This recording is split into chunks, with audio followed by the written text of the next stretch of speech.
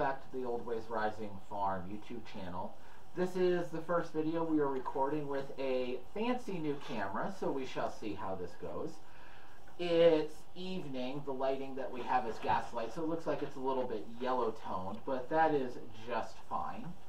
I welcome feedback and let us know how you think things are going with this channel. What I wanted to do today is to look at carving tools. This is going to be the first of a series of videos on wood carving, and I wanted to do this first to start off the series, but also because in the last few days I've had multiple questions from friends about carving tools and what you need, what you don't, how to find things at a reasonable price. And it's very easy when you're getting into a new hobby, a new skill, to open up a book or to open up a catalog and get very overwhelmed and think that you need everything. This is not my entire tool chest, but every type of tool that I do actually use in carving I have represented here on the table. You don't even need all of these to get started. You only need a couple. There's, right here at the beginning, I'll say the couple that I use pretty much on every carving are draw knife. I use this on maybe not every, but definitely most. These two small knives I definitely use on every carving. And a saw, some way to cut out your blank. Those are the four most fundamental tools. From there, you'll go out and you'll get things as you need them. So think about those four first. But I do want to go through the whole set, put them in context, and explain where and when I use all of these things. So first off, you have the need to cut out a blank. You don't want to take a tree and start whittling it. Very silly. So you need to take whatever stock you have and knock it down to a size that is reasonable to start your carving. I brought one saw out with me. I have a bunch of saws. I have several shelves. My wife behind the camera is nodding her head at me. It's like, yeah, dude, you got too many saws. I have a problem. So I have large numbers of shelves I have shelves with large numbers of saws out in my workshop just waiting to be restored. This is an American or British pattern saw. This one is Diston out of Pennsylvania. It's a very good company. It's certainly not the only saw you can use. But a back saw like this is a nice starter saw. You can go to a hardware store and you can get a reasonable saw like this for very little money. The new saws are usually come with impulse hardened teeth. If you look at the teeth, you can tell by looking whether it is one of these. If the saw blade is silvery, but all of the teeth are blue right on the tips, and they've been impulse hardened. Those are very hard. They hold their edge for a very long time, but they're not sharpenable, so they're disposable. You throw them out. So you can get one of those. You can use it. If you only need, really to get started, one saw. This one, it has a very fine tooth. There's two ways to file a saw tooth. One is with a chisel edge for ripping, which is cutting into the end grain. The other is with a knife edge, which is for cutting across the grain. A fine-tooth saw, sharpened rip, will do both jobs well enough to get you started. So one recommendation for just getting started, go to the hardware store, buy an El Cheapo impulse hardened back saw. It will be sharpened, rip, you can use it for both. It will get you started. You can start getting the feel of the wood, the feel of your projects. Learn from that what else you want to do, and then go buy another saw with purpose and with knowledge. That's the best way to do it.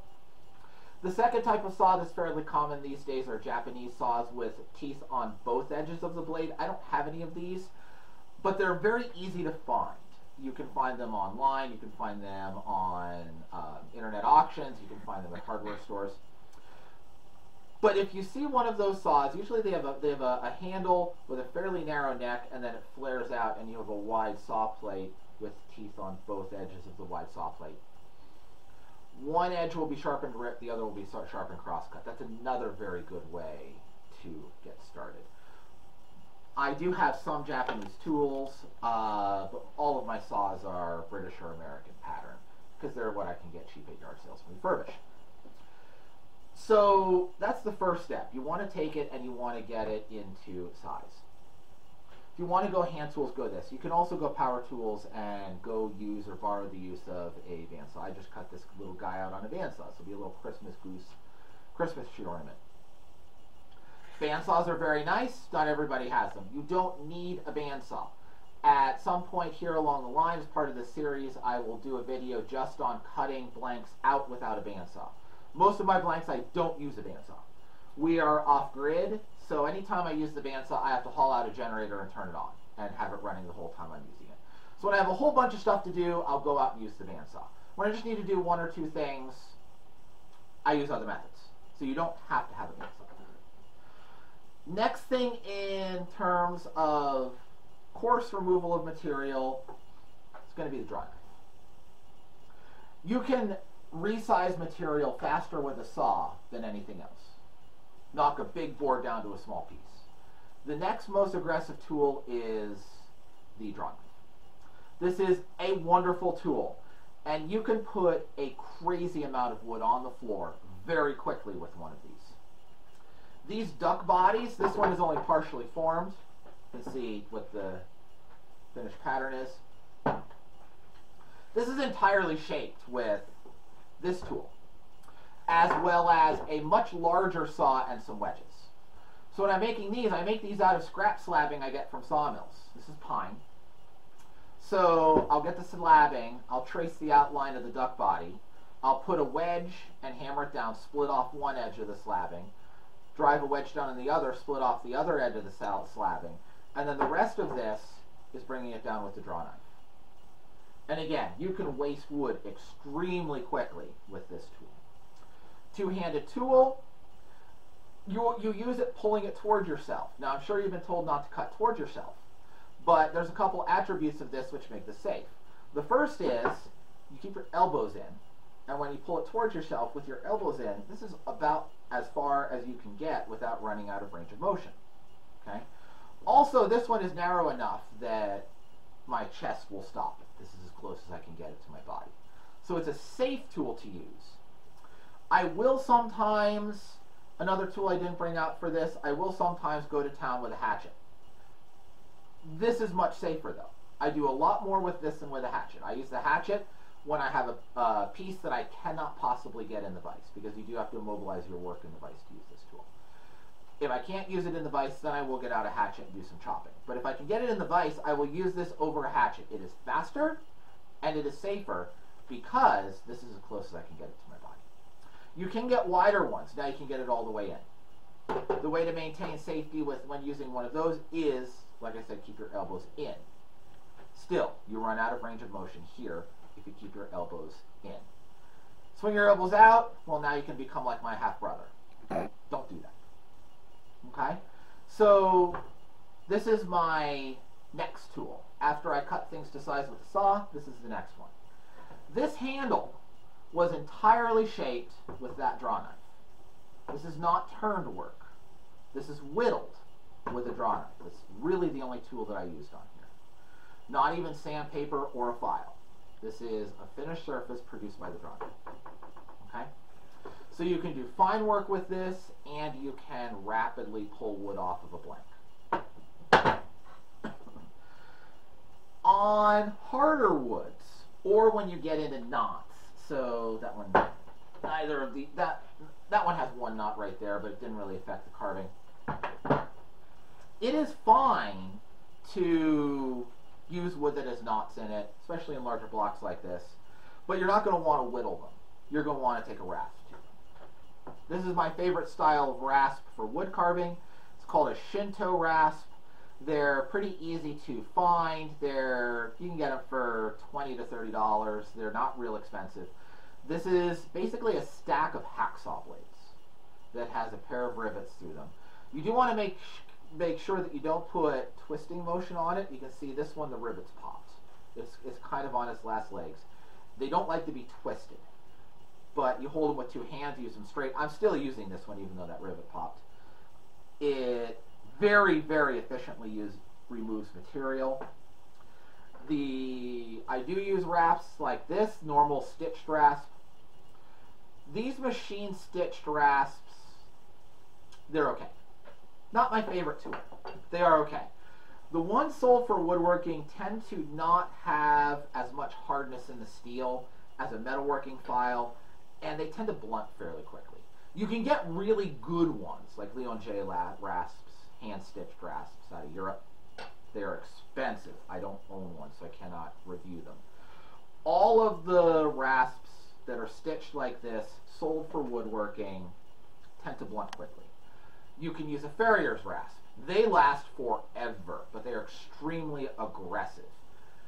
And that may or may not be a problem. If I have one of these and I get a big old knot sticking out the side of it, I just grab a farrier's rasps and knock it out of here really quickly. So rasps are the next one. The other place I use a lot of those is when I'm doing a hardwood. So this little loon is a pattern for metal casting, and because of that I wanted to make it out of a hardwood so it will be durable. There's more rasp work than whittling work in this carving because it's a harder wood. When you're done wasting wood with the rasp, I like to go to a coarse file before I go to sandpaper. I like to use these as an intermediate step. This is just a common, you can get these at yard sales all the time. You can get them on internet auctions in large lots, very inexpensively. But this is a metalworking file. This is a double cut coarse bastard file. And these teeth last forever on wood because, again, it is hardened for metalworking. And is a very nice intermediate step between rasp work and sandpaper. You'll save a lot of time if you take the deep gouges out with a file before you try to sand them out. So metalworking file comes in. Layout. You will be doing layout. You'll be measuring things. Have some good layout tools. You'll need some sort of square. You can go to a drawing section in any big box store and find a little drawing triangle. That will work nicely for getting you started. I have even taken a piece of typing paper and used it as a square. Not the greatest, but you can get by in a pinch. And you're going to be whittling and carving this to a non-square form, so all you need your square to do is get you good enough to cut out the plane. And you can do that with just about anything that has a nice 90-degree on it. Okay. Some carving that I do has multiple pieces laminated together to make the block, like this Beothup canoe model. You can see right here, this, and this are one piece which was laminated to another. That is part of the process of making these scale half-hole models. And it's an intrinsic part of the process. That's where having a plane comes in. Also flattening the back of them after you lay it out. Plane can be very handy. It's thought of more as a carpenter's tool, but it can be very handy now and then in carving. Don't go out and buy an expensive plane. This was a yard sale find. It was very inexpensive. It's a very good plane, but it was a very inexpensive one. These come when they come. Good deals come when they come. You can't predict them or expect them, but you can go to a hardware store and buy a small block plane, and it will do everything that you need to do in carving. You don't need a fancy carpentry plane.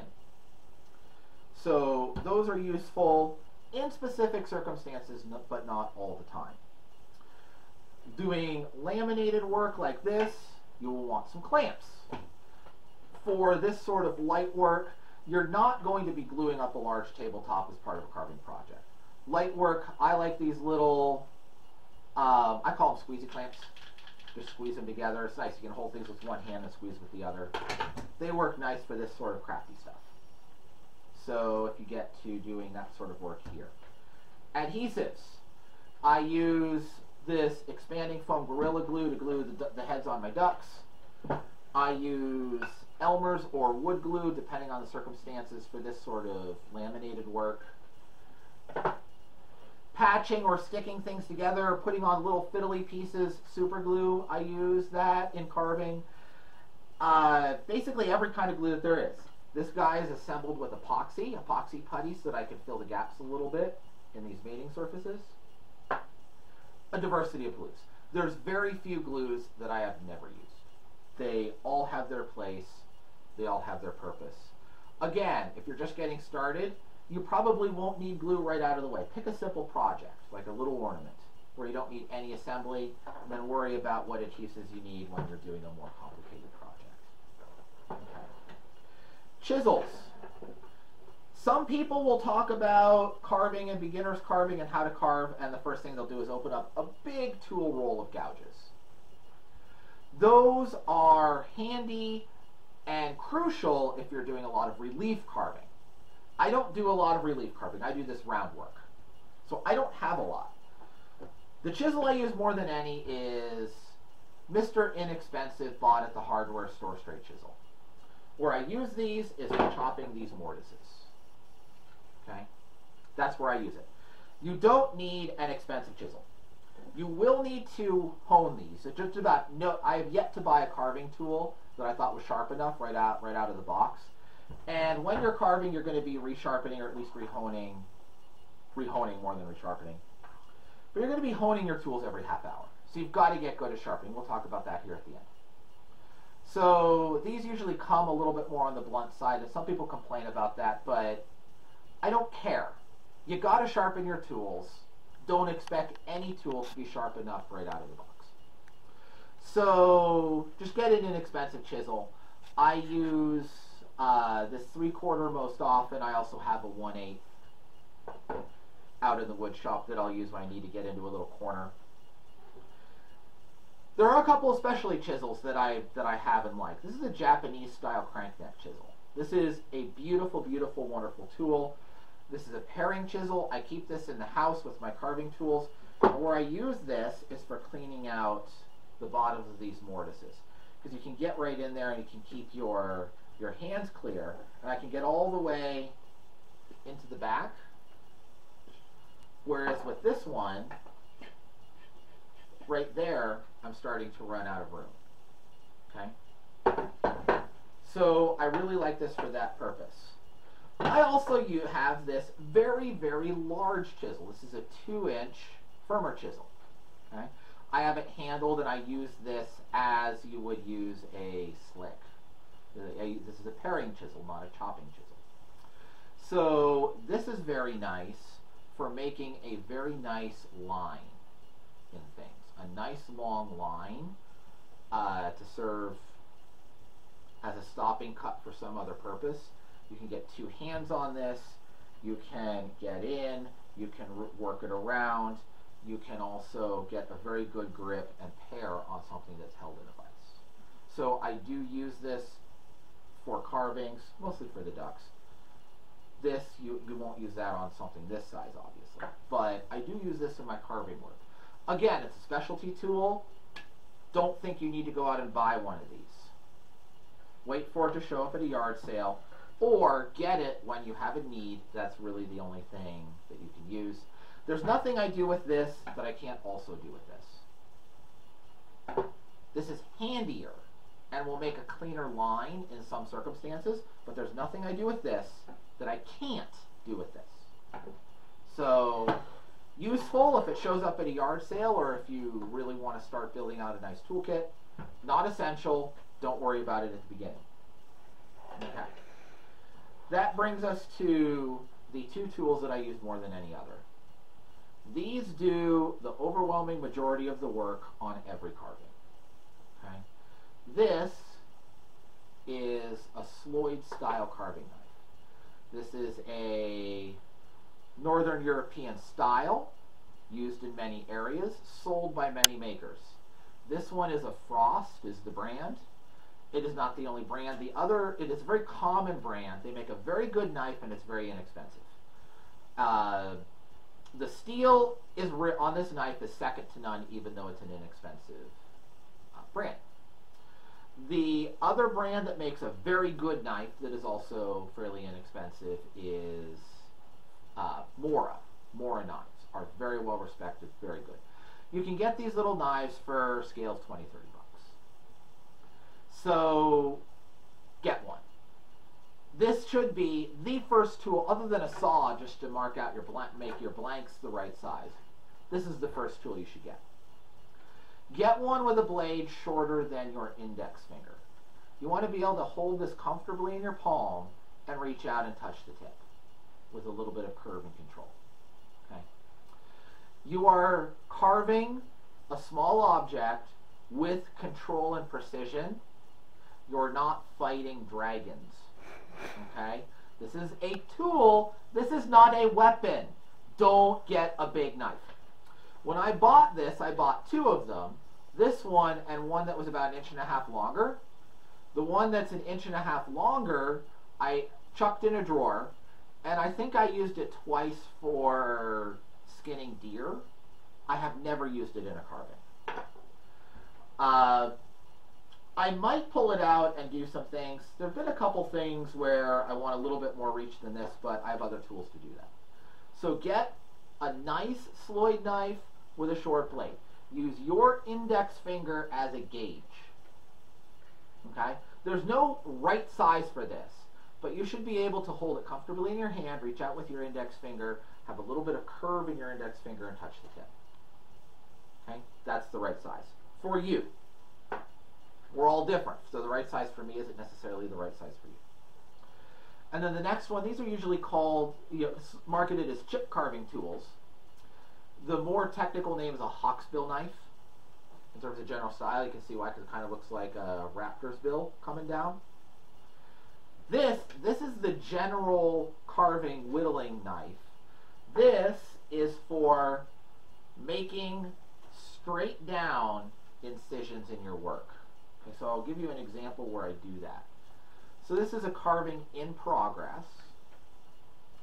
And you see it various places, along here, cutting in around the arm, that there's a straight down cut. This is what I do that with. You don't want to try and cut all the way around all at once. You want to go down about 1/8 inch at a time, make your incision with this knife, and then come in and cut to that with this knife. You can split off that chunk. Okay? So this in combination with this represents probably a healthy 90% of the time invested in any carving with these two tools. Okay? So start here and your saw. Then buy your draw knife. Okay? And then other things happen as they happen. If you're doing a lot of curved work, concave curved work specifically, you'll want a tool that lets you cut a nice concave surface. Okay? That's where these come in. This is a European spoon knife. Okay?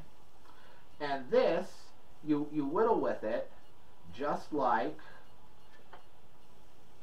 you would with that one, but since it's got this nice curve, you can cut a concavity into your work. Okay? And this is how I do these concavities, marking out the wing pad on these duck decoys. Useful for spoons, useful for wooden cups, useful for all these sorts of things. This is the European style. This is a crooked knife. This is the indigenous North American style. The Native American name for it is a makatagan. These are not commercially available. I made this one. We're going to talk about these at length here in the near future. If you want one of these, you got to know a blacksmith. But these are handled, it's used differently. All European knives, you hold palm down and work like this. Okay? The makatagan, the crooked knife, you use palm up. Hold it in your hand here, palm up.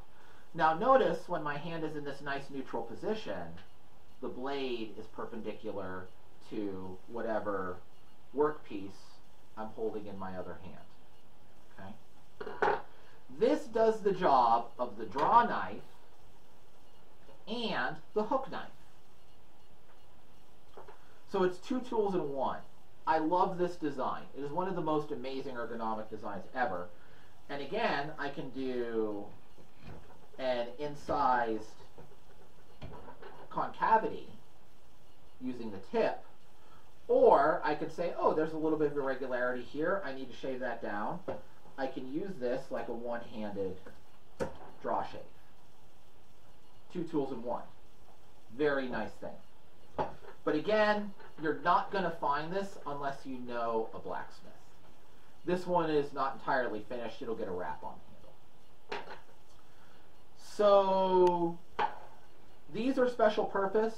If you want to jump right into spoon carving or something like that, then this is also made by Frost. This is another tool that should be on your buy sooner not later list. If you're going to do convex work exclusively, punt on this, you're not going to need it for a while. Okay. And then other tools used once in a while. So things that are assembled again, sometimes you need to make a hole. Attaching the eyes, drill bit. These ducks, the head is pegged on, drill bit. I brought one of my nice brace and bits out. I love brace and bits. I use these preferentially over, I do have cordless drills. I use these preferentially in carving work because I feel I have more control with the hand tool than with the power tool. But if you have a power drill, don't think that you need to go run out and buy one of these. You can just use the power drill as well. But there are instances in carving where you'll need to peg something, or you'll need to put an eye on a duck or some such thing. So drills are on the table for carving tools. Okay, that's the basics. The last thing is sharpening. You're going to need to get friendly with sharpening stones. Like I said, you want to hone and polish your edge about every half hour of carving work. If you're doing maple, more often. If you're doing wood with a lot of silica in it, like anything in the genus Caria, the hickories and pecans, then you're going to need to sharpen a lot more often than that. If you're working with something that has bark on it, like if you're draw knifing through bark, bark has almost always got some grit in it. You're going to be sharpening more often. So you're going to need a good sharpening set. I only brought 1 stone out. I have a bunch of stones. To get started, what I would recommend you do is buy tools that don't need fully resharpened. This is an antique. When I bought this, it had huge chips out of the blade. So I spent the better part of half a day on a sandstone, waterstone, I guess it's around 60 or 80 grit, somewhere in that neighborhood. And I spent half a day reshaping this edge. Okay? That's fine when you're experienced at sharpening tools. When you're new, don't do that. Go get a tool, get a new tool that has an edge which is only going to need a little bit of mild honing. And then go and get a stone which is a medium and fine combination of 2 stones glued together. You can get these from kitchen supply stores. You can get these from woodworking supply. Get something that's got something on the order of about 800 grit, 600 to 800 grit on one side and 1200 grit on the other. Get that for your coarse honing, and then get a polishing stone in the neighborhood of 6,000 or 8,000 grit for polishing. All of your tools, if you look at these tools, they are shiny wherever they touch the wood. Some tools, like the Japanese chisel, are deliberately designed so that they have a hollow in the back so that you don't have to hone the entire surface. But all of the surface where it meets the wood is shiny. You want your tools to leave a burnished finish, not a rough finish. So after you shape, you polish, and then when you're touching them up, you can just go to the polishing stone or to a strop and polish that micro bevel. I'll do a video just on sharpening at some point along the line here, but again, sharpening tools should be on your short list. So these two are on the short list, your sharpening tools and a saw. And then add the rest as you need them. I pulled almost everything out that I use to put it in context. But again, you don't need everything on the table just to get started. So I hope this helps. I'm going to do some videos here in the very near future on some beginner's carving projects, such as our Christmas goose, and some things on sharpening, some of the other details. So I hope you will like, share, and subscribe, and ring the notification bell so that you see when those come out. And I will see you later. Have a wonderful evening all.